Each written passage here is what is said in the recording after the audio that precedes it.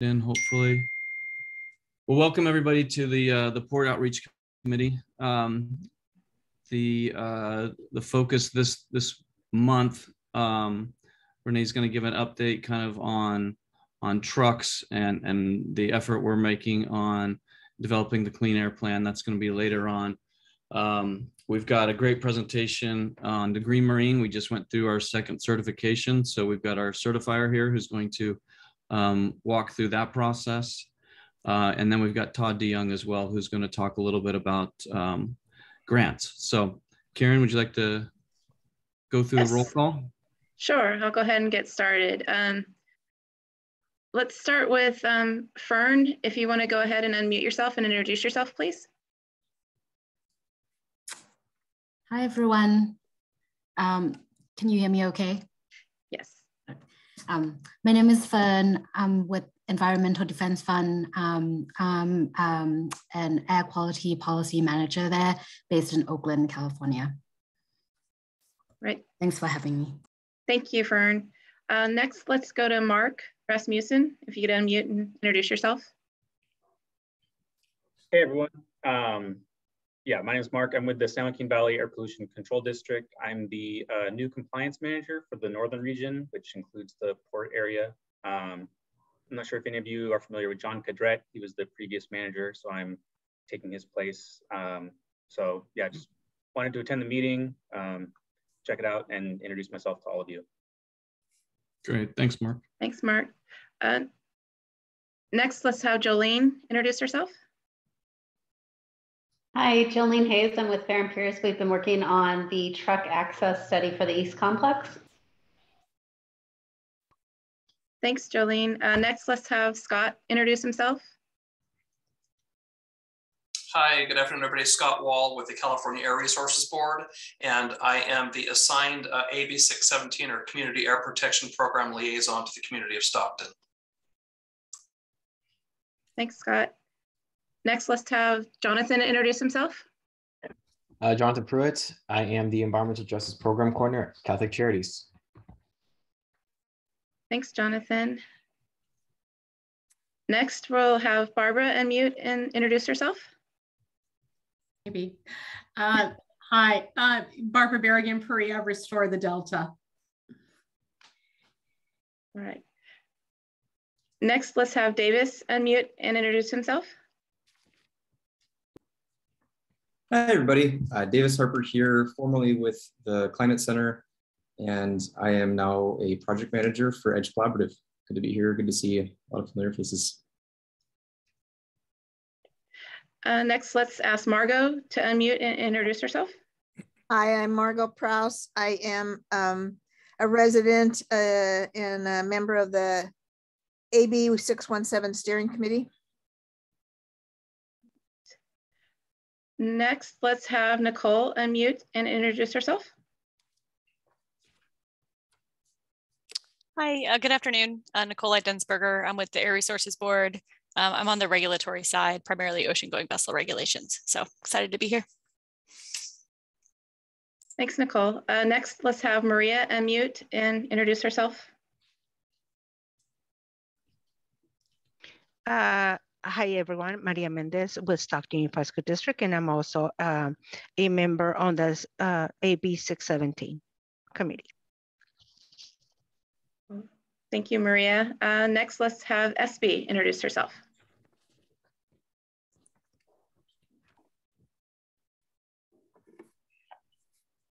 Hello, can you hear me? Yes. Okay, sorry, I was having a little bit of trouble here with the internet getting on. But good afternoon, my name is Esperanza Vielma, and I serve as the Executive Director for the Environmental Justice Coalition for Water. Thank you. Thanks, SB. And then all others are either presenters or port staff or commissioners. Wonderful. All right, real quick, I did just want to highlight 3 port commissioners that are here: Commissioner Atwater, Commissioner Trezza, and Commissioner Duffy. Wanted to thank them for their participation. Our port director is in transit right now. We're all kind of working our way back down from Vancouver. We were at the International Association of Ports and Harbors meeting earlier today. And so some folks are still in transit and others are getting ready for the state of the city tomorrow. So, but I'm excited that we can have our port commissioners here. And also, I think you guys know Jason Cashman, Karen Romero, and Julia Botello from port staff as well. Okay. I did want to, just here in SB, it just kind of made me think of participation at Earth Day, which I thought was pretty tremendous from everybody, the job that they did to get folks out there. I know, Jonathan, your team was out there. I think the kids and I call them kids, but the students from UC Berkeley were out there.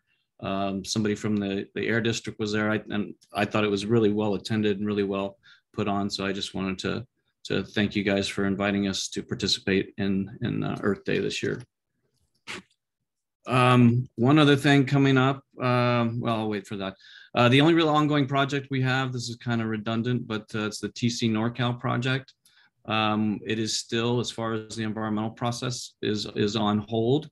They're working through some lease negotiations, and so I don't really have any other update on that, unless Jason, you have anything. No, not at this point, Jeff. Okay, so we'll keep that on the agenda. We understand, you guys put a lot of effort and time into the comments, and we want to make sure that we address those in due time. The Delta Waterway Cleanup Day, we finally settled on that. We've kind of expanded on the Coastal Cleanup Day, and we're going to kind of do these quarterly. SBAY has been key in bringing folks and energy to this. And so the next one is going to be on June 25th from 9 to 12. We'll meet at the port admin building and then head out to the site from there. We don't know what the site is at this point, but we'll have something lined up and work from about 9 to noon. The first one we did in October was really successful, and so hopefully we'll carry on that. SBAY or anybody on the team, did you guys have anything else to add to that? No, just that from the last event that we had, it was very well organized, and Jeff and the staff, had everything out there, supplies, everything that you could think of that you would need to do cleanup. And so we had, quite a bit in terms of, volunteers that showed up. We have a lot of the youth that are part of the COVID outreach that we've been doing. So, and along with the Native Council, who was also brought a lot of their volunteers and youth. And again, for any folks that are interested in participating, definitely the Port of Stockton staff has it all set up for us to make it easy. So, and you just have to put in the muscle component of it. So thanks for that. And we had everyone from seniors all the way to youth that were helping with the whole process. Yeah, and I'm excited. A lot of our tenants have already kind of shown interest. And so I think we're going to see a lot more of our tenants come out as well. So very excited. And yes, Jonathan, I saw your note. We will definitely share this. I think Julia's got it teed up, ready to go. So I think everybody will probably be seeing this pretty soon. The only other thing really on updates is that we did. I'm sorry. I'm sorry. It's Barbara. I had my hand up. Oh. Yeah, yes. Thank you. One thing I just want people to think about from an environmental justice framework, because we are really going from a different principle with the close to 24 university students that we're working with presently. A lot of times environmental justice communities will do a lot of photo opportunities around cleanup projects. And what doesn't get tackled are the systemic problems that cause the condition for the cleanup. And this has been an issue that we have been pushing on the city, the county, and the regional water board for some time. I think it would be really helpful if the port were to help us engage in some of those activities, because there are things that can be done in terms of how waste contracts are managed by the city and the county, so that we don't have the level of dumping that we have. There are proposals that need to go forward in terms of enforcement to really get at systemic problems that cause the kind of dumping that we see. And then I just want to raise one other issue for consciousness. It is great for young people to do muscle work and do things for the community. But too often in disadvantaged communities, that is what our youth get called upon to do, but there isn't the investment in the intellectual or kind of workforce development training that takes these challenges and becomes career pathways or career opportunities. So I think this is great. I think it's great work everybody's doing, but it can't just become the photo op that, oh, we're out working with young people and here's how we're cleaning up the Delta, because that will never solve any of the problems. And it also won't take this enormous talent pool that we have that is coming back to Stockton. I mean, we're interviewing people every day, and the number of young people that we meet from our disadvantaged communities who are finishing university, it's just mind-blowing, the level of talent. And I wish I had 3 times as many places to put people. So I just want us to be mindful, because we should not, we always expect disadvantaged communities to show up to clean up the problem, but you don't necessarily see that for kids who are from Brookside or from North Stockton. And I just really want to push that, equity is about equity and opportunity as well as doing service. Yeah, I definitely hear you. We are doing other things on the workforce development side. There's a lot of discussion going on, and it's working its way into action with San Joaquin County Office of Education, with Edison High School, schools in South Stockton, to be able to come out and have opportunity to see the types of jobs that we're providing at the port. We're trying to work through kind of the legalities of getting them to come out for different activities to see, at the port. But yeah, I understand, Barbara. I understand what you're saying. Yeah, because I always fear that it becomes exploitive. The free labor, let's clean up the problem that we, the adults, have yet to solve systemically. It becomes kind of exploitive if it always becomes regular. I mean, so, I'm really interested in, hopefully, that we're focusing on what those systemic changes are, because I'd rather have our kids ultimately focusing on the books, Yeah, absolutely. Yeah. Thank you. Mm-hmm. The only other thing I wanted to touch on is that we were also recently back in Washington, D.C. We did submit a grant application for the Port Infrastructure and Development Program. That's a MERAD program, and this is a grant opportunity to help support the rail hardening that the port is looking to do, to be able to move longer trains that will be more efficient and move goods more efficiently. Jonathan, I'm seeing your comment as well, a contact from St. Mary's High School. Okay, that's great. I will also be sending out, I think, Jonathan, you had offered, and whoever else will offer to provide a support letter to support our grant opportunity as well. That'll be coming out to everybody's way. Appreciate if you are so inclined to support this project. Okay. Our next presenter, we're going to go right into the Green Marine certification. I'm excited to also let you know, with my recent discussions with some of our other tenants, that Metro Ports is joining the Green Marine program, as well as SSA. And so I think that even for some of the port staff, it's kind of hard to understand what this program is all about. So we wanted to invite Eleanor Kirtley, and who's with Green Marine, and Randy Helland, who is a verifier, to come and give us a presentation and help everybody understand kind of why the port's invested in Green Marine and what it means to us. So, Eleanor. Awesome. Thank you, Jeff. Thanks for everybody coming to the meeting today with your interest to learn about the certification program. Nice to meet your commissioners and more of the staff from the Port of Stockton. I'm based here in Seattle and don't get to travel as much as I would like, especially, of course, in the last couple years. So this is really kind of a high-level overview for all of you on the process and the certification.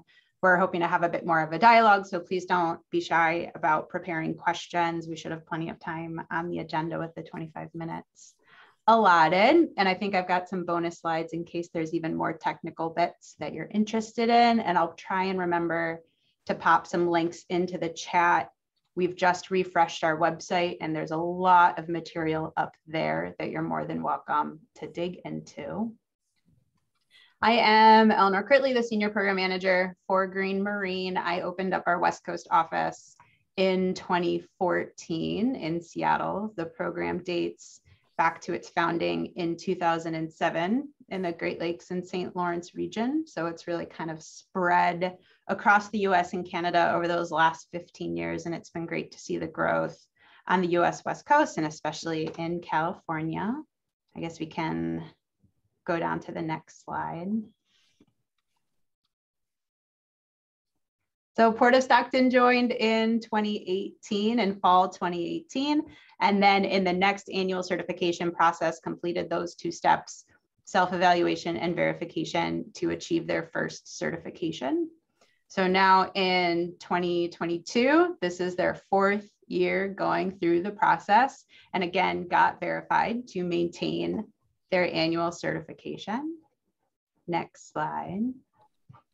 Kind of the elevator pitch of who we are is this voluntary environmental certification program that we're trying to foster a partnership across a diversity of our stakeholders. We're all committing to continual improvement and a culture of environmental stewardship, all trying to reduce the environmental footprint of maritime operations across North America. Next slide. This slide really speaks to that we are the most comprehensive environmental initiative to date for the North American maritime industry. And that's both by the composition of the membership and the scope of the issues covered within the program. That we are a program that is by and for the industry, for our participants, that we certify port authorities, terminal operators, ship owners, shipyards, and the seaway. So uniquely covering vessel side and shoreside operations. But then we have 3 additional member categories of our partners, supporters, and associations to really represent the diversity of stakeholders with environmental groups and government agencies, making sure we have that right subject matter expertise to define best management practices and a standard definition of what it means to be green in maritime. And we cover a scope of 14 different performance indicators, broadly covering impacts to air, land, water, and communities. So each year, our participants are reporting to those performance indicators, allowing for third-party independent verification and the public reporting of those achieved results. Next slide. This is a map of our participants colored by participant types. You can see kind of like the breakout of mini maps around the Great Lakes and the St. Lawrence, and then growth around Eastern Canada. I have a counterpart program manager with an office outside of Halifax, growth around the Eastern Seaboard, Florida Gulf, and then West Coast. I think we extend south to San Diego and up through Prince Rupert. Next slide. This shows the growth of the program over the last 15 years, over 10% per year, bringing in more representation across these 4 member categories: participants, partners, associations, and supporters. I heard that we have Environmental Defense Fund with us today. So wanting to recognize that they play a critical role in really informing that regulatory baseline and also the current latest best management practices, trying to find that right level of balance and difficulty to flesh out a progression towards continual improvement and environmental excellence. Next slide. This slide is really kind of like the nutshell of what we do. The heart of our program is the certification. For our participants, largely it's a 2-step process. Every year we kick off in January, looking back at the prior year's performance. So they've had a year or more look at that program's performance indicators. So now we are at the year 2022. We've released our 22 program and have just about concluded the assessment of 2021. Those results were due mid-March. Those participants who are due for verification, it's every other year. Those results, those verified results were due in early May.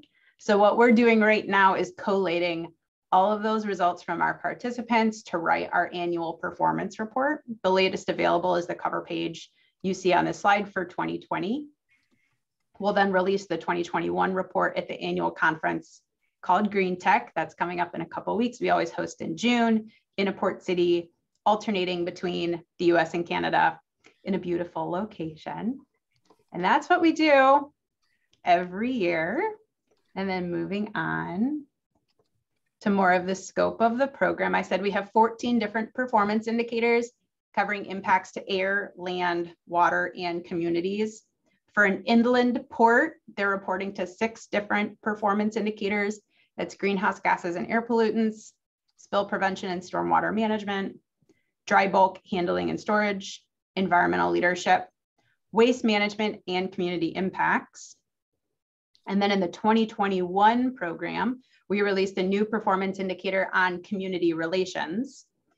In its first year in the program, it's optional for reporting, but I think about 80% of our participants still voluntarily reported to this new performance indicator in the program, released after 2 years of development, bilingual development, entirely English and French in the program. And then we'll get to release the first formal required results of that performance indicator on the 2022 performance come 2023. And as Green Marine is a dynamic and growing program, we already have another initiative in the works for our landside participants that's on aquatic ecosystems, looking at how ship owners address aquatic invasive species. How can we incorporate that into the land side of the program, looking at issues like biodiversity and habitat and water quality and the overall health of the nearby aquatic ecosystems of the port. Next slide. So for each of these performance indicators, we identify criteria on a scale of levels 1 to 5. Level 1 is the same for all 14, monitoring of regulations. So is the participant aware of and in compliance with their local, state, federal, or international rules as applicable? Moving up to level 2, where level 2 is required to achieve certification. That's that minimum performance level for a first certification to implement best practices, pretty mature, prescriptive BMPs. But then to move up to level 3, we might require all of the BMPs at level 2, a formal management plan, an air emissions inventory, a quantified assessment of the impacts. And we can use that assessment at level 3 to set reduction targets and meeting reduction targets at levels 4 and 5. Those higher levels are where we'll have more like capital intensive investments, new technologies, R&D, creative partnerships that all kind of progress up to level 5, representing excellence and leadership. Next slide.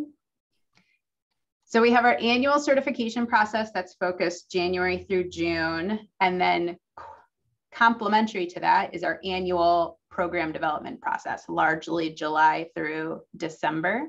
We have 4 different structured groups making recommendations on how to revise or add to the program, to the performance indicators every year. So starting with the work groups, very specific, issue specific, with subject matter experts around the table, weighing in on the different criteria and the appropriate level of difficulty in the performance indicator. They'll make recommendations to all the participants who have the opportunity to participate on their technical committees, who make recommendations to the advisory committees, 4 different regional advisory committees, West Coast, Great Lakes, St. Lawrence, conducted entirely in French, and the North Atlantic is our newest regional advisory committee formed in 2020. Reaching consensus across all those bodies, which represents all 4 member categories and a verifier. We then bring those recommendations forward to the board of directors for their approval every year, where the board of directors is comprised of the executive level participants, also representing kind of the diversity of participants in the program. So across US and Canada, across landside, vessel side, et cetera. Next slide. This is a snapshot of what we get to report as results. So we're collecting information on level achieved 1 through 5. Last year in 2020, we had nearly 1,000 different performance indicators that we got to aggregate into one big data set and pull together kind of distributions as to percentage of participants reaching on average which level. So we can say that over 90% of our participants average at least level 2 across the board, all the way up to about 2 or 3% who are at level 5 all the way. On the right-hand side, that's kind of like the history of results achieved, that year on year, as we're incrementally updating the program, making criteria and performance indicators above and beyond regulations as regulations themselves increase, keeping that performance steady so it still represents improvement as the program develops, and also trying to be not too hard where people have too low levels, or not too easy where everybody has too high levels, but trying to find that right balance to keep everyone progressing and continually improving from wherever they're at. And then next slide, there you go. So the culmination of the annual process is our Green Tech Conference. The culmination of the annual cycle is the Green Tech Conference. We're coming up on our 15th conference in a couple weeks, June 8 to 10 in Montreal. The last 2 years we had to pivot and be totally virtual, which was great for setting records in terms of number of attendees and number of exhibitors, but we really do miss like that in-person collaboration. So excited to be in Montreal in a couple weeks. And then I will also very much invite you to join us in Seattle for Green Tech 2023, which will be June 12 to 14. And kind of a highlight here on the next slide are the results from the Port of Stockton. So not yet publicly released, but just having gone through the self-evaluation and verification process with Randy, here are the 2021 results. You can see that there's 2 performance indicators that are up at a level 5, that's community impacts and spill prevention and stormwater management. They've also voluntarily reported to the new performance indicator on community relations. So really doing an excellent job here. Oh, and I was going to pop links into the thing. I did not do that at all. So what I wanted to share with you here, that first link is to the whole 2021 program. So what you can do is you can see they achieved a level 3 in community relations, and then open up the program and see what were all the criteria in levels 1, 2, and 3 that they reported to. And then each year we have our program development process, incrementally updating certain criteria and performance indicators to go above and beyond compliance and reflect latest best practices. That new link is the program for 2022 that has already been delivered. And then I think this is kind of my main last slide. Basically, keeping in touch with us is a great way to get involved. The easiest way to do that is to subscribe to the newsletter. We use our newsletter to promote information about the Green Tech Conference, like the call for abstracts will come out in the fall. We also have our Twitter, LinkedIn feed. Our newsletter comes out about once a month, and then our magazine has gone fully virtual and comes out about twice a year. And then the last slide is just like our contact info and questions. And I see we have a question in the chat, or rather do ports do this as part of self-reporting? It was a 2-part question. One is there a process for the spillage, discharge, emissions data where it is truth tested or verified by regulators as the outside source, so people have confidence in the self-reporting process? Yeah, so largely where that confidence and credibility comes from is the third-party verification. So Randy will talk about his process and how he's gotten to know the port. And it is very specific in terms of like, we assess criteria 2.1, 2.2, and 2.3. That part of their role is not a compliance audit, that is level 1 monitoring of regulations, that the participant demonstrates that they're staying up to date and in compliance. But it's the verifier who's looking at criteria achieved really in levels 2 through 5 as defined by Green Marine through that annual program development process. In terms of having regulator involvement, we know on the work groups and as much as we can on the advisory committees is where we're bringing in the subject matter experts and the government agencies really to inform that regulatory baseline that we have to go above and beyond. For me, on my West Coast Advisory Committee, that's largely through the local Coast Guard district. And then we also have EPA Ports Initiative that participates. I'm trying to get Ecology to come to my next meeting. So yeah. I'll let Randy speak to his experience on verification, and hopefully that will flesh out the process. Great. All right, Randy, you ready to go? Great, good. Good afternoon, everyone. And I am absolutely honored to come speak with you today. And as Jeff mentioned, I was the verifier. I had the privilege of verifying not only this year, but the 2019 did the 2019 verification for the Port of Stockton. Just a little bit about my background. I was in the U.S. Coast Guard for 32 years. I was in the Maritime Safety, Security, Environmental Protection. So I dealt with all types of regulatory issues, waterways management types of things during my Coast Guard career. I retired and I've been a verifier since 2012. So going on 10 years. What I like about the Green Marine program, this is just me. What I like about the Green Marine program is that ports, terminal shipping companies use a regulatory framework as the baseline, and then the different levels that Eleanor was just talking about is above and beyond the regulatory requirements. So that's what I enjoy doing that.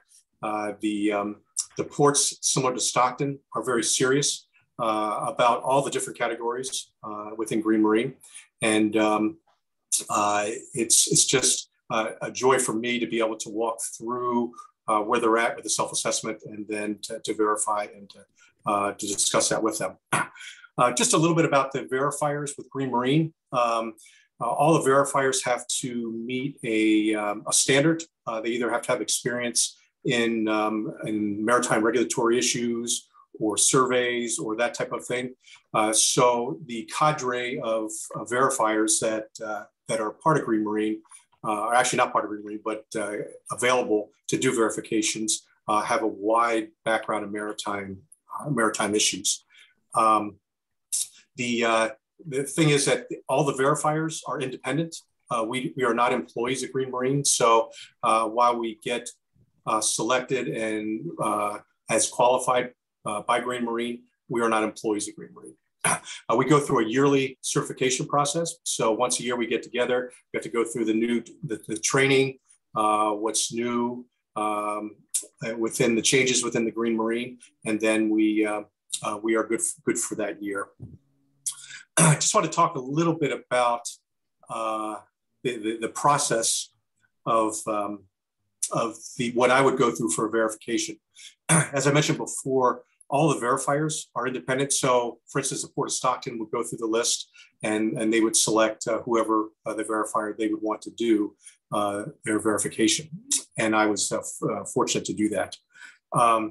Once I get selected and they do their self-assessment, I get notified that that has been completed.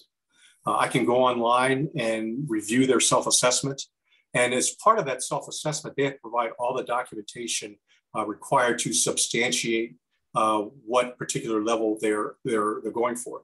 So it could be contingency plans, could be certificates, could be results of sampling, air sampling, water sampling, a whole variety of things that would justify them assessing that particular score for a particular category. What I do is I review that quite a bit of time before I even get to, for example, the Port of Stockton. So I would do my complete document review. I'd go through the self-assessment. If there's any questions, I would go back to the port and say, could you clarify this? And I would do all that homework ahead of time. The process, once I get there, is I go through the self-assessment with them, and we discuss the documentation, how they substantiate each particular category. And then at the very end of each category, we talk about next steps. And the reason I like this is that it really develops a dialogue of this is where you're at now, and where do you want to be at the next verification? Where do we want to be next year? So we develop a roadmap of where they want to be. So I see this as very helpful. So we would go through the self-assessment together, we would go through the documentation together, and then I would take a tour of the port and look at specific sites and specific things per the self-assessment form. We would go back and then we would have a closing meeting, a formal meeting in which we would agree on the scores that would be submitted as a result of the verification. Upon completion of that, I would go back and then I would submit the scores electronically to Green Marine. I would follow up with some documentation to the port itself. Some general observations in my experience with the Port of Stockton. I think Eleanor put up that slide about what their scores were in 2019 to where they are at now in 2022 verification. What Green Marine is looking at, and the goal is that process improvement, that gradual improvement over time improving in either all the categories or some of the categories. So, for example, since 2019, the Port of Stockton has increased in greenhouse gases. They've increased in community impacts and environmental leadership. So that's three of the categories that they've made significant changes and increases to. So that's very substantial, very impressive in my estimation. Some of the three of the things that really impressed me about the Port of Stockton. One is that they're developing a zero emissions footprint for the whole port. They're taking strides in making that happen. The second is that they have acquired the first battery electric locomotive railcar mover in North America, and that's a substantial win, if I can describe it like that, for environmental leadership. So they are the first in North America to do that. And then the last, which I think is very critical, is what we're doing tonight, the Port Outreach Committee.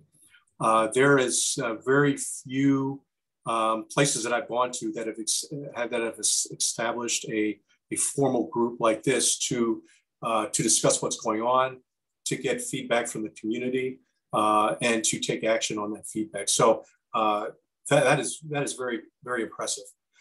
So I guess what I wanted to communicate to you all is I would consider the Port of Stockton in the top tier of ports and terminals and shipping companies that I've had the opportunity to do over the past 10 years. There are initiatives in the greenhouse gases, in community impacts, community relations, and environmental leadership is quite impressive. And what I applaud their efforts to do is not staying exactly where they're at. They're always in a continuous process of improvement as they're going along. So that's my general impression. That's kind of the process that I use to do the verification.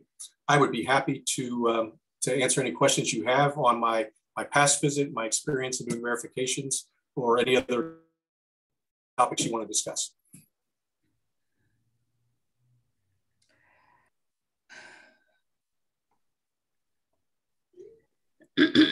Sorry, Mary Elizabeth has a comment, a question. Did the port buy another electric locomotive other than that to be paid for by the AB 617? Yes, we bought it's not an electric locomotive, but it's a rail car mover.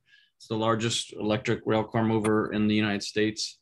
It's capable of pushing, I think, 30 empty rail cars and 10 fully loaded rail cars. So, and we've had that in operation for the last, I want to say, about 16 to 18 months. And it looks like Barbara has a question. Yeah, I mean, let me just summarize it. I think this is a high level report, and I think you've made tremendous progress, and it's wonderful. I think, though, there needs to be more in-depth review with communities of the data. Okay.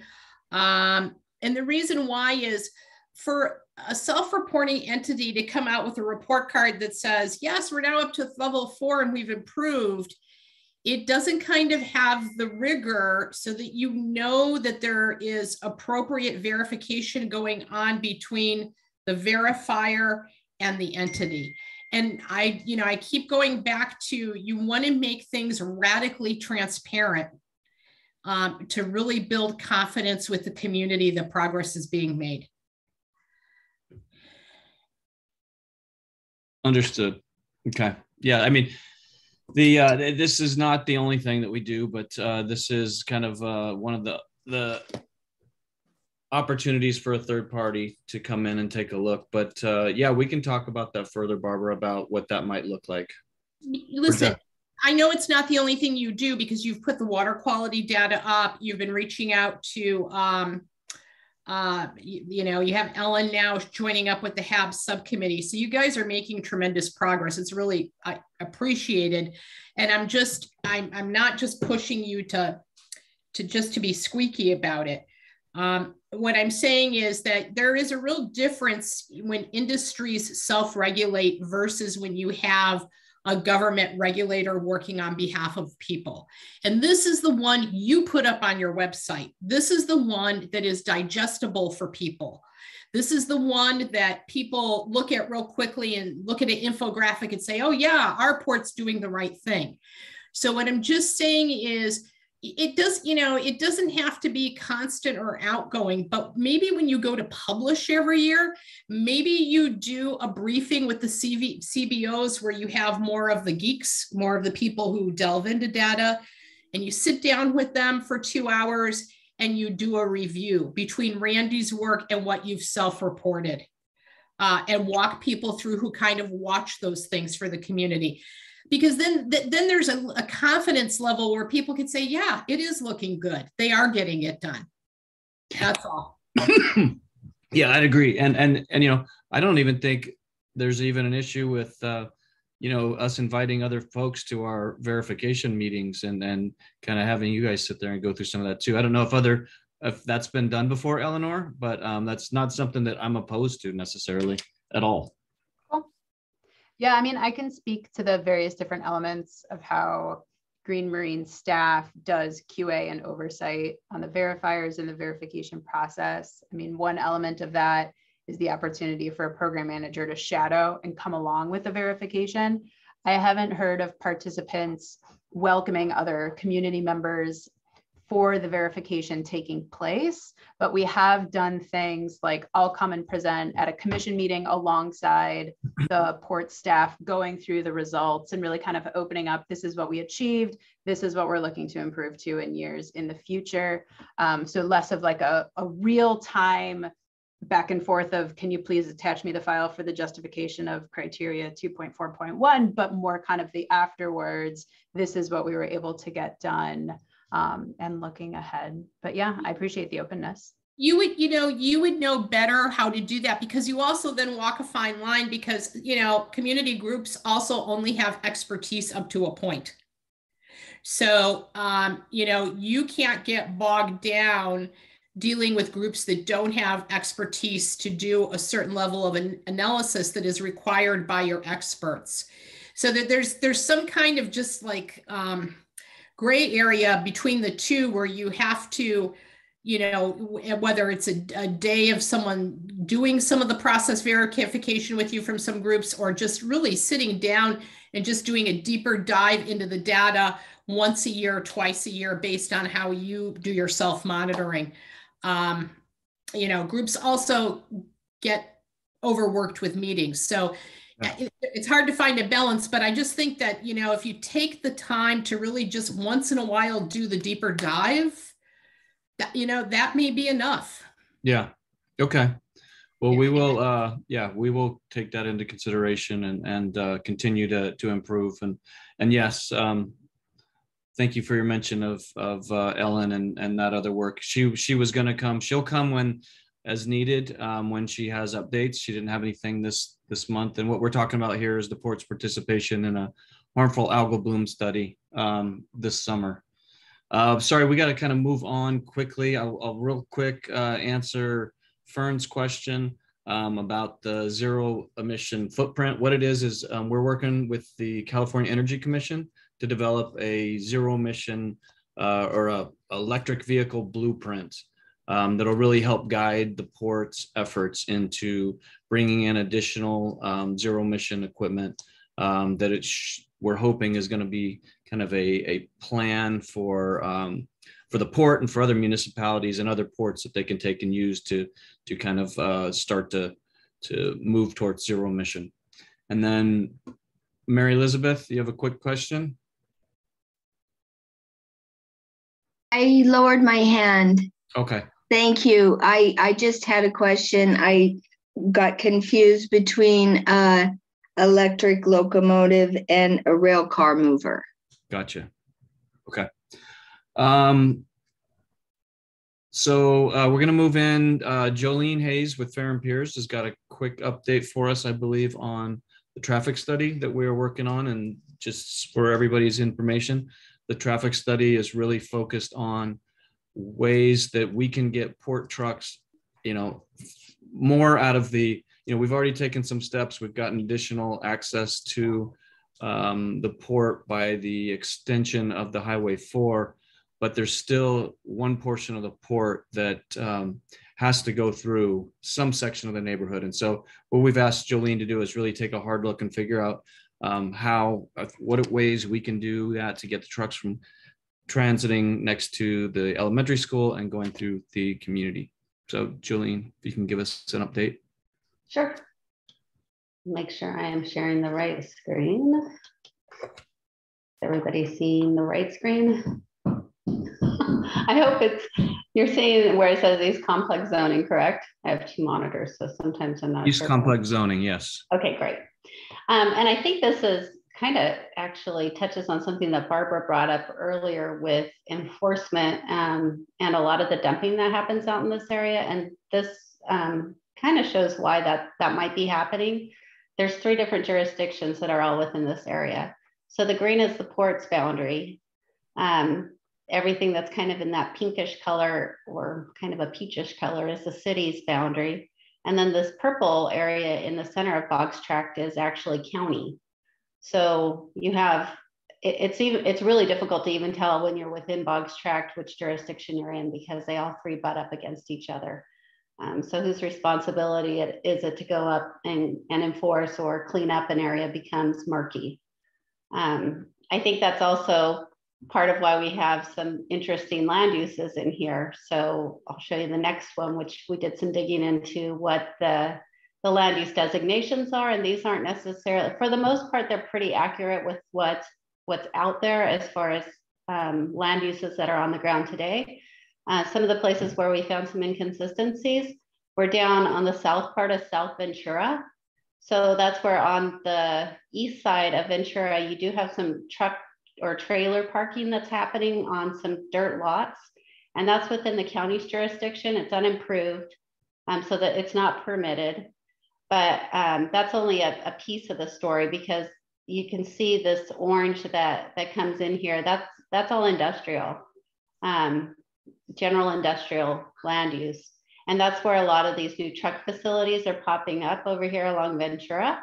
You have some interspersed single family residential zoning, which is all the yellow.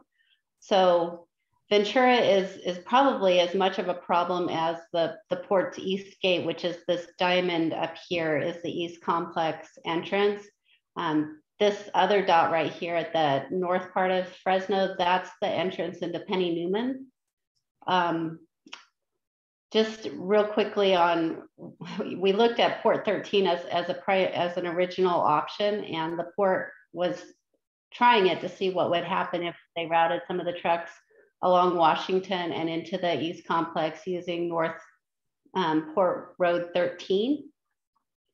As I mentioned, that's only part of the problem because the trucks that are entering Penny Newman and also serving this area over here would still have to come through somewhere. But just to give you a sense of what the truck volumes are on the main routes in and out, well, first I'll talk about trains and why Port Road 13 didn't work very well.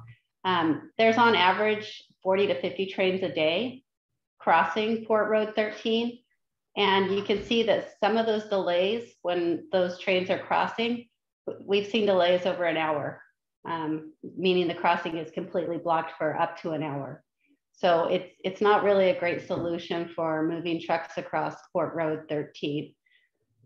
What we think might be a better option is, at least in the short term, like I mentioned last time around, is looking at Ventura and Washington and at least trying to move the trucks to the extent possible out of most of this area and seeing if we could bring them up through Ventura and across Harbor this way into Penny Newman and into the East Complex.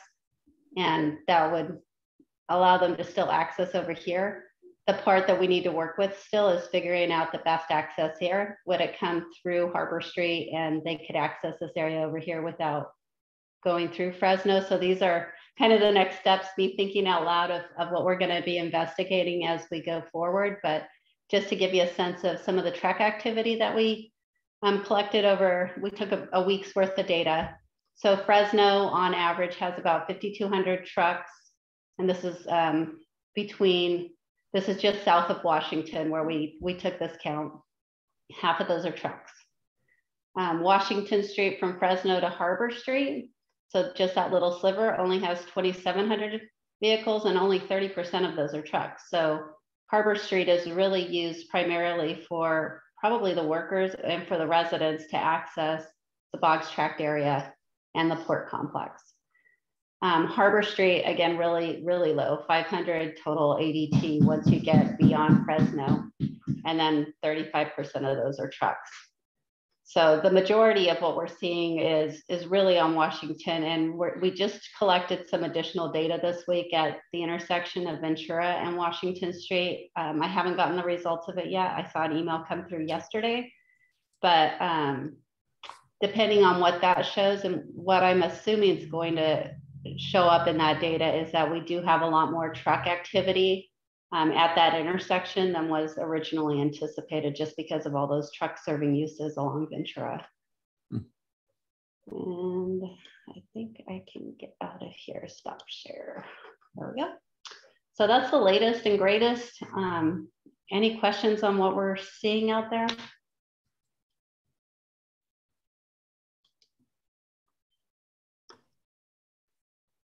Mary Elizabeth has something in the chat. I don't know if. Yes, I put this is from the WAN. So everybody went to Washington a week or so ago and were advocating for different projects. And this was one of the One Voice projects. Yes. And I'm just wondering, you know, like how this effort here, you know, works in with your study. And, you know, if this is like contingent or this is something, you know, that you guys are, yes, this is going to happen. And we'll work through whatever happens with, you know, that increased mobility. And how does that play out with this problem that that you have in regard to the Port Road 13, which I was unaware that there were you know, trains that essentially idling, yeah, for over an hour. Is that correct? I'm not sure. Do they turn off all the way when they get stuck like that? That's an anomaly. I'm not sure exactly for the 1 hour what that is. I mean, we're there all the time. We don't see trains blocking roads for 1 hour. If they are, they're getting a lot of calls from port staff to clear road crossings. Yeah, so I don't know if that could have. What's that? It was really early in the morning too. That one, it looked like it happened at about 4 a.m. So it could have been them building a train. Could have been that. In that crossing. So could have been a derailment. They have derailments occasionally. But so, 15 to 30 minutes was pretty common. And I think that was building trains possibly, or if they're taking apart, you know, if they're decoupling or coupling trains. Yeah. Yeah. So the Washington Street widening project is really, so what we've got going on right now is obviously we're not planning to widen within the neighborhood. It would only be from, you know, where the port property is. And what we're seeing now is Port Road, Washington Street has got rail track just to the south of it, parallel. And so if there's trucks trying to turn right to get into businesses, occasionally they are blocked off from turning because the railroad is blocking the road right there.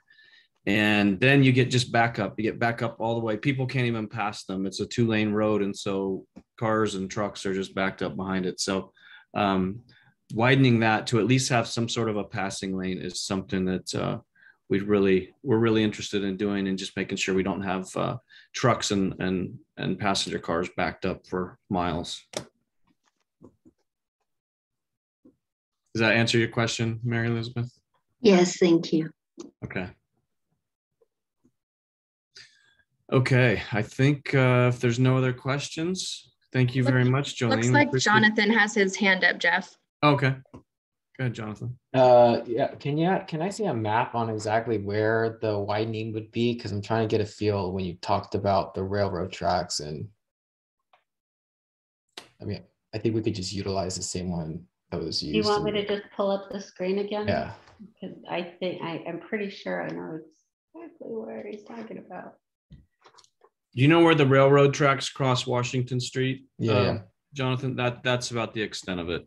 So right here to the east, right? Yes, just between pretty much where the admin building is and where Washington connects with Navy Drive. Because you see you've got rail right there. You see there's rail just south of Washington Street. Mm-hmm. That sometimes blocks the traffic if people are trying to turn right to go down into those other businesses.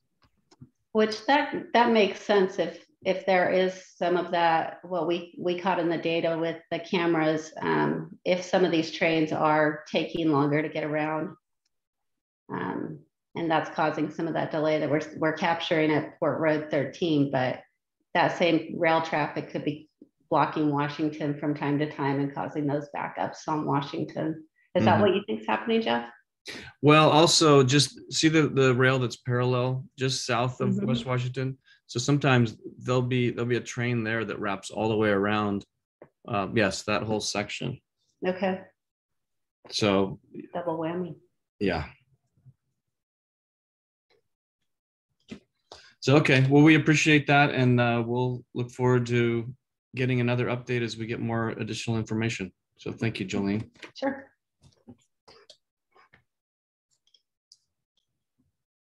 And then Renee, I know that you've joined us. Thank you so much. Renee's with Starcrest. They're helping us with the Clean Air Plan development, and she's going to give our May update. So take it away, Renee. Thank you.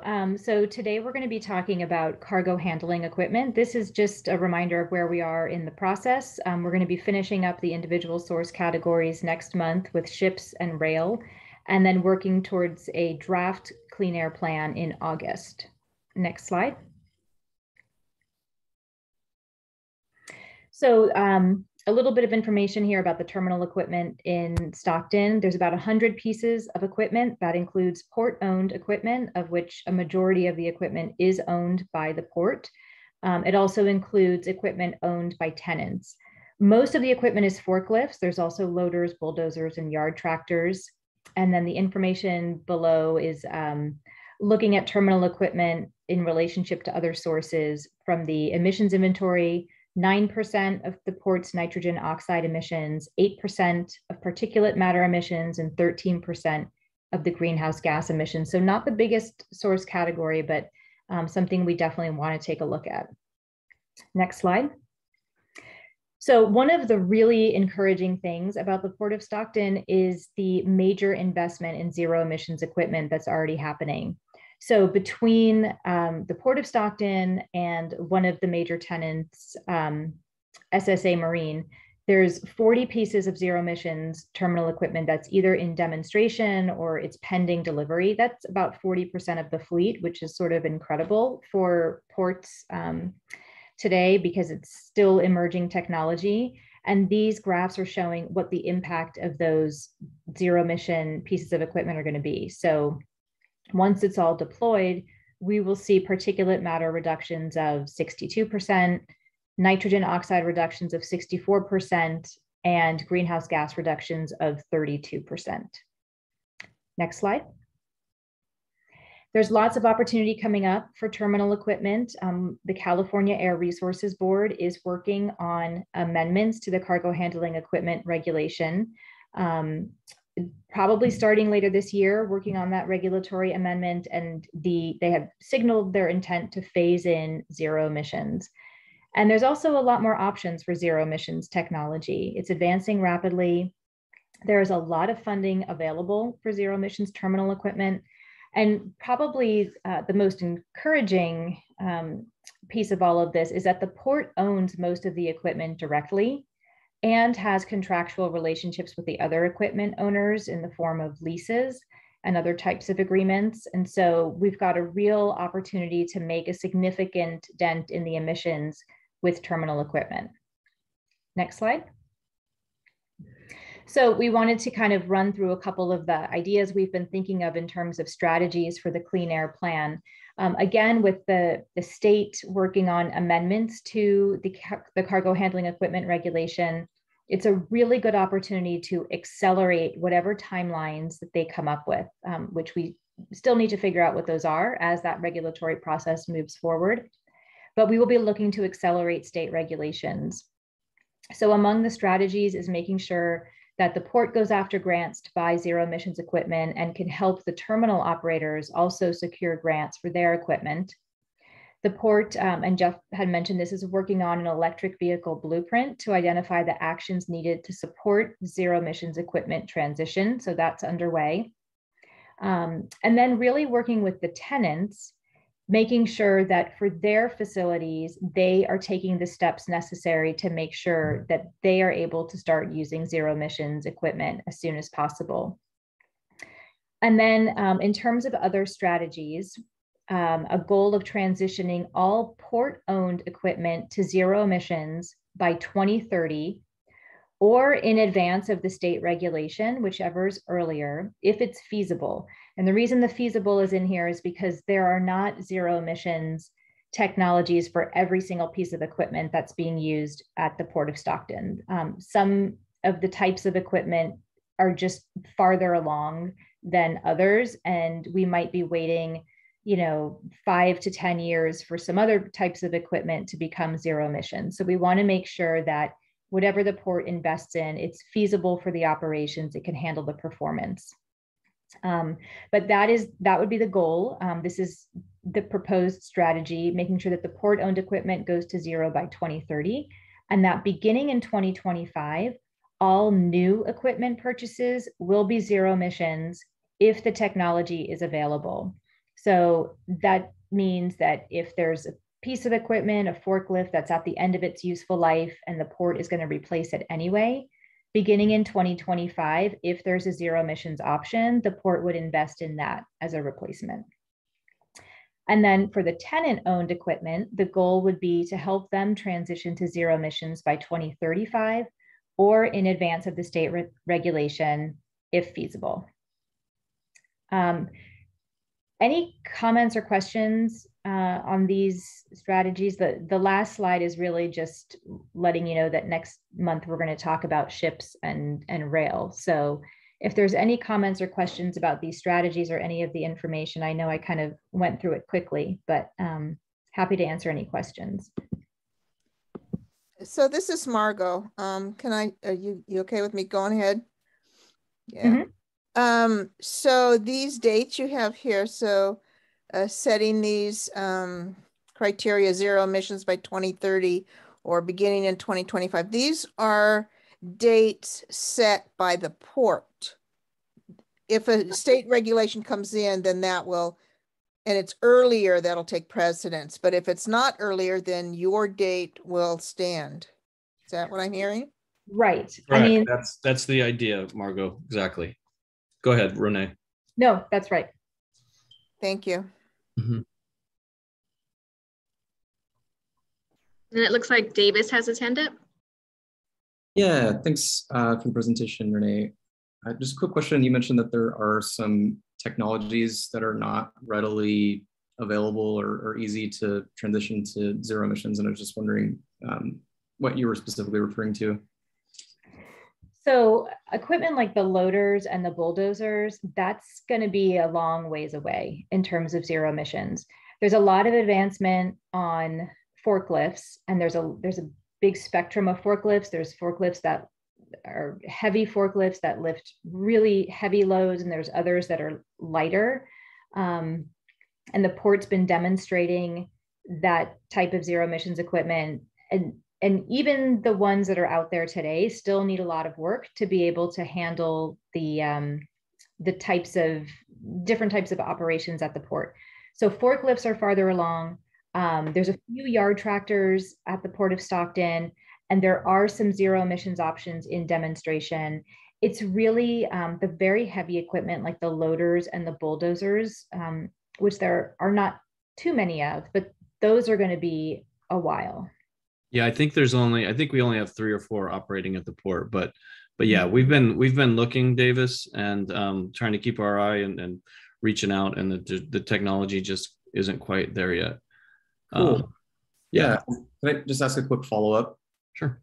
I'm wondering if was there like a total cost determined for how much a zero emission transition of the current equipment would cost?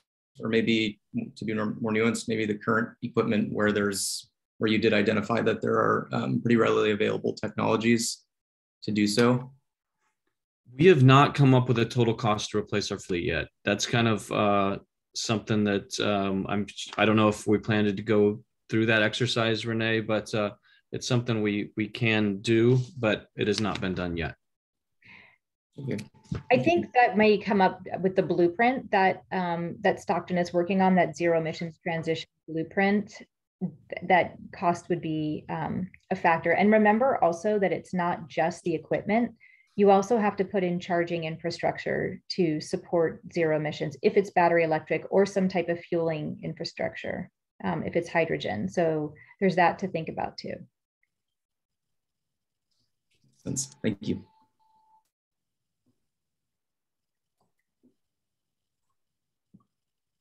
Okay. Anybody any other hands? All right. Well, thank you, Renee. We appreciate that. And then the other person we wanted to present today, kind of following up from, finding all this equipment and funding, we wanted Todd to kind of provide us with an update from the Air District's side of things, and what funding they see out there, and opportunities to partner with the port as well. So Todd, if you can give us a quick update, we'd appreciate that. Yeah. And thank you, Jeff and commissioners, for the opportunity to join the meeting today. Really appreciate the discussion. A lot of great things going on at the port. Really interesting stuff. And Renee, your presentation was a great segue into kind of what I wanted to talk about. And that's how we can help in some of these plans to transition to cleaner equipment in and around the port areas. My name is Todd DeYoung. I'm the Director of Grants and Incentives for the San Joaquin Valley Air Pollution Control District. We cover the entire Central Valley from San Joaquin County down to Kern County. And one of the main strategies of the Air District to attain state and federal air quality mandates is through the use of voluntary incentives. For the past 30 years, we've been a regulatory body, and we've been regulating businesses, including the port, and limiting the emissions to the extent that's feasible. And we're getting to the point where regulation alone isn't going to get us to where we need to be, and so we need to start looking at ways that we can voluntarily move the needle and reduce emissions. As a local air district, mobile sources are not under our authority to regulate. So cars and trucks and trains, those things really are regulated by the state and federal government. And so again, the way we are making those changes is through the voluntary incentive programs. And that's for, you know, that's everything from a rebate for a new electric lawnmower, all the way to, you know, if you're replacing your vehicle with an electric vehicle, we have rebates available, all the way up to replacing entire fleets of trucks, school buses, locomotives, a lot of the types of equipment we've been talking about here today.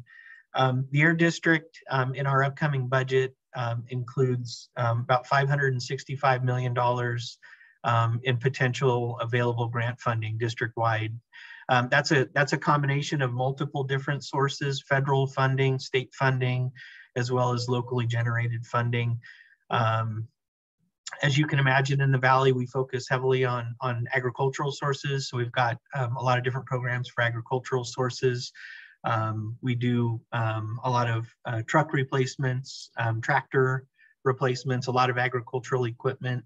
And again, through the AB 617 process, and I see a lot of our partners from the AB 617 process on the call. Great to see everybody here. We really focus a lot on the community level resources, things like tree planting, vegetative barriers, replacing wood stoves with natural gas. Those more community level and community driven actions that are going to benefit the residents of the AB 617 community. And so what I wanted to just really introduce myself today and talk about, you know, some of the incentives that we do have available. And we have been involved with the port. We were involved in funding part of the demonstration of some of the cargo handling equipment out there, the zero emission, the Danner equipment that's out there. We have replaced several switcher locomotives, and we're actually eyeballing several more switcher locomotives to replace. Really, what we focus on is replacing older diesel powered equipment with either new clean diesel, but more these days we're really pushing towards zero and near zero emission technology. So that's, you know, the battery electric stuff and some of the ultra low NOx natural gas equipment are a lot of the things that we're focusing on. So I just wanted to kind of you know, let you guys know that we do have incentives available. And it sounds like there's a great partnership opportunity as the port starts to implement their clean air plan over the next several years. I think the district can be integral in providing that funding mechanism to maybe accelerate a lot of that equipment turnover that we're talking about. And even if we don't have the funds available for, you know, say a demonstration project, we'll go out and find it. We're really good at going out and looking for whether it's state funding through CARB or federal funding through EPA or CEC. We're very successful in getting demonstration funding. So some of that equipment that may not be available today that we talked about, you know, if there are opportunities in the next couple of years to demonstrate the feasibility of some of that equipment as it comes to market, you know, that's certainly something that we that we would be interested in. Some of the programs that we have open, you know, just immediately, you know, we have truck replacement programs where we provide, if you're replacing an older diesel truck with a new battery electric truck, we can give you up to $400,000 per vehicle for a battery electric truck. A little bit less if you're going to that near zero emission natural gas technology. We have funding available. Somebody mentioned that one of the important aspects is not just the equipment itself, but the fueling infrastructure. We do have funding available in this next year's budget for fueling infrastructure. We just went through a process, and we're actually going to contract right now with several electric and natural gas fueling infrastructure projects valley-wide, and we're going to be opening up another solicitation. So plugging into some of the Air District's grant programs, I think, is going to be key. I know Jeff and Jason and the folks at the port have been very, you know, very plugged into kind of what we're doing here. We have, you know, very regular contact. So I think as you know, the port moves forward with its clean air goals, we can assist and you know, realize the clean air goals for the entire valley by doing some of these things at the port. And then, you know, obviously those are going to be things that you know, directly affect the AB 617 community as well. So, you know, the more that we can do to clean up this port equipment, the better. We have funding available for locomotives, both line haul and switcher locomotives. Like I said, we've funded several in and around the port over the past couple of years, and we're actually in conversations with a couple more owners of switcher locomotives to replace those. So we're hoping in the next several months to actually be moving forward potentially with more of those. Electric rail car movers are something we're definitely interested in. If there's an opportunity, if the port was looking to potentially replicate what they're doing with the zero emission rail car movers, definitely something we'd be interested in looking at a potential partnership. Other off-road equipment, and again, the cargo handling equipment, to the extent that it's available in zero emission configurations, we're definitely interested there.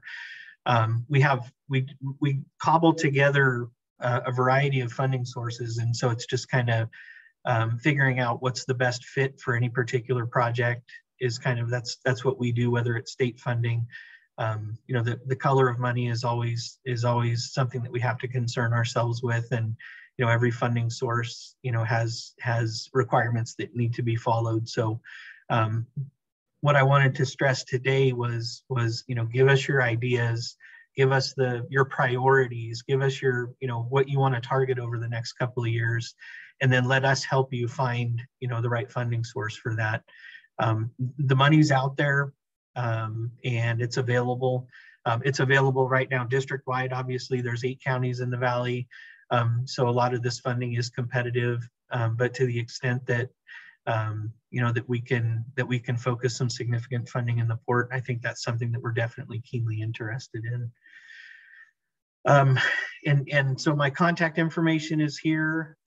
You can certainly contact me directly. The 2 bottom links there are to our grants website. You can kind of check out all of the different grant programs that we have available.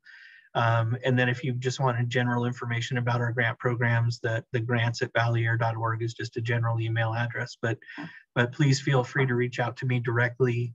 And I'd be happy to kind of, you know, walk through any of our grant programs, what the requirements might be, you know, funding timelines, you know, all of those sorts of details that would need to be fleshed out.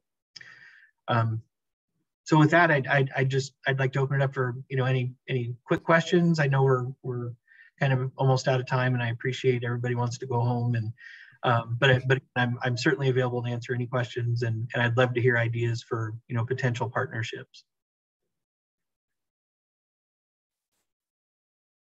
I'll leave it. Anybody in the group first?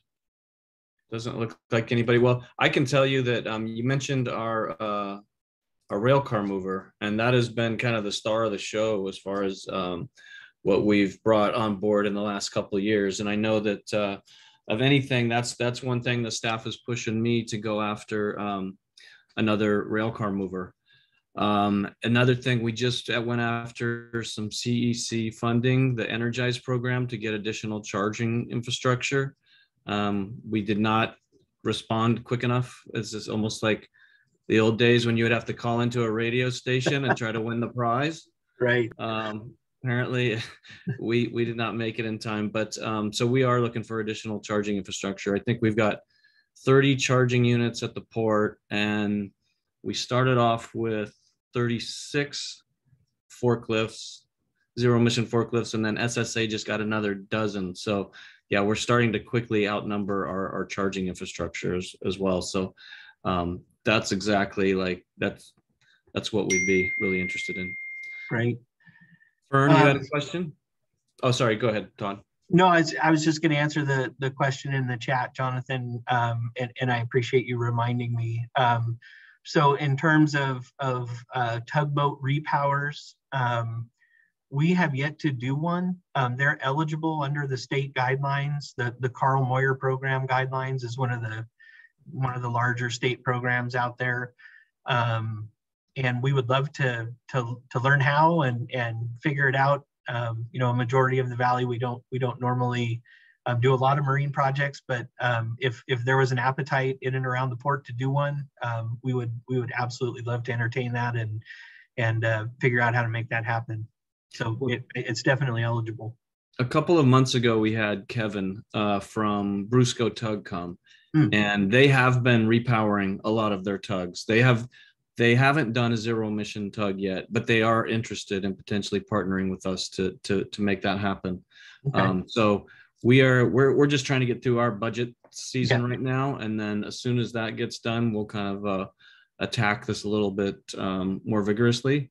But that would be great, and having the willing partner. The port doesn't own any tugs. The port doesn't own any trucks, and so having a willing partner is one of the toughest parts of this whole thing. So they are definitely willing. So Fern, you had a question? Yeah, I actually had a similar question about tugboats, but some others too. But just on tugboats, I wonder if it would be great to explore potentially doing some kind of outreach and sort of collaboration with tugboat operators, just given the Harborcraft rule just passed earlier this year.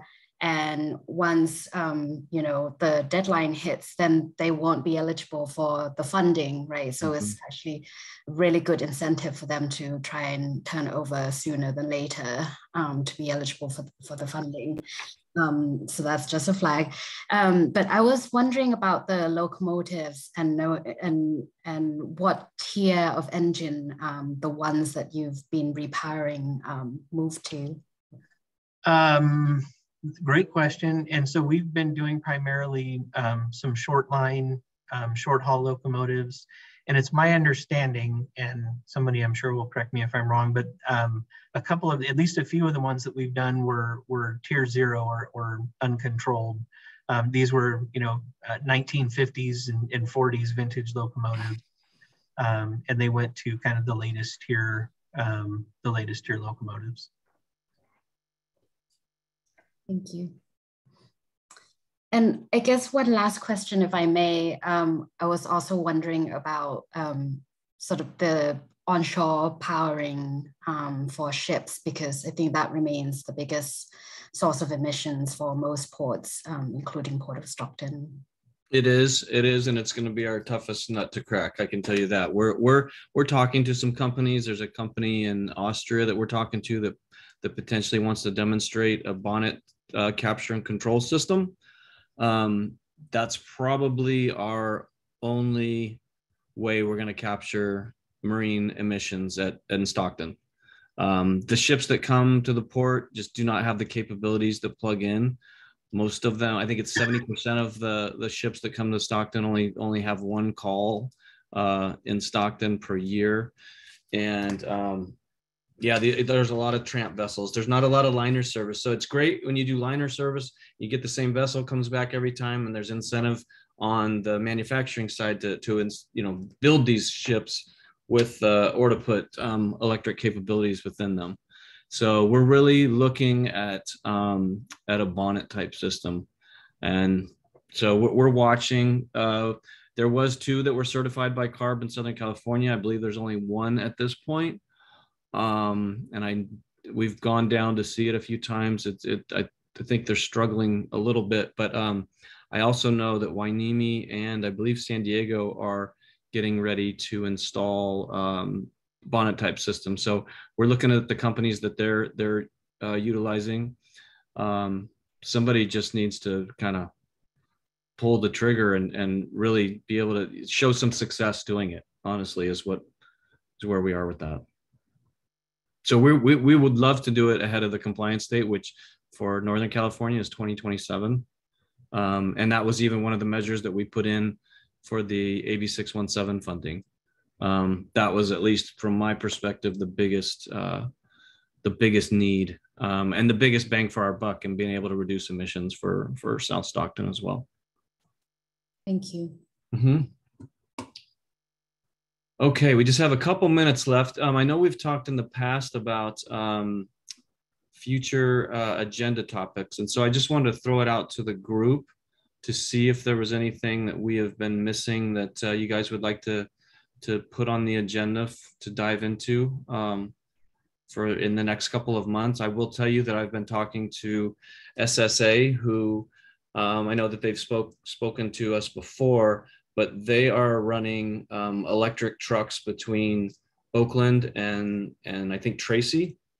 They're having some challenges, but they are doing it. And so I wanted them to kind of talk and kind of help us to understand what their experience has been with putting electric trucks to use.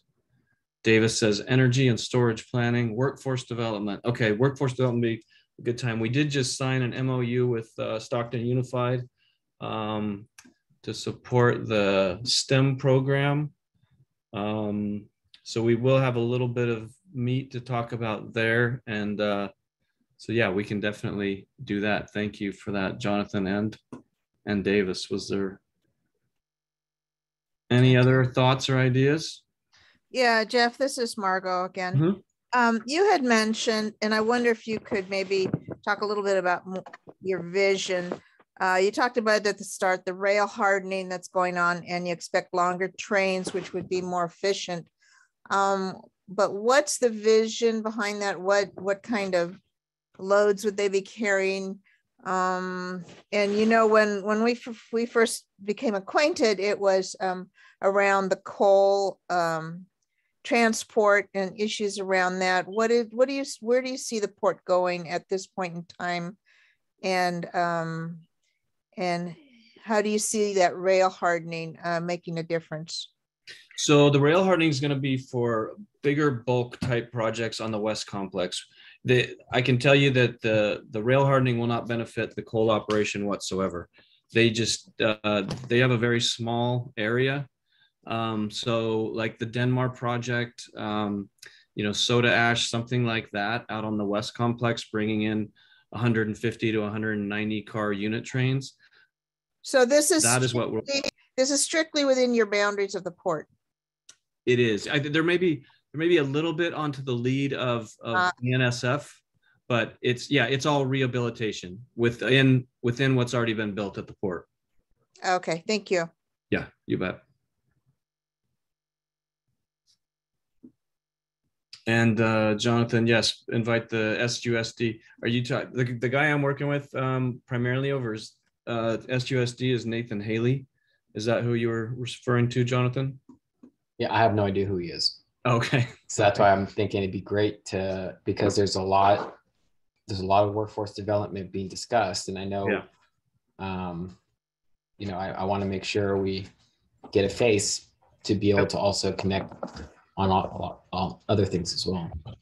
You bet. Okay.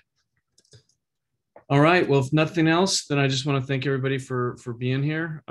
Feel free to reach out. As always, we're doing additional tours. So if you know anybody else who is interested, I know that and Jonathan, you have a lot of contacts with the newer AB 617 folks.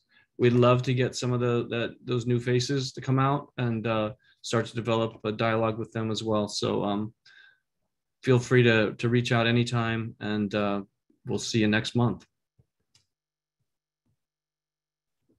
Thanks, everybody. Thank you. Thanks very much. Thank you. Thank you all. Thank you. Thanks, Jeff. Whatever software. Thank you, everybody. Awesome.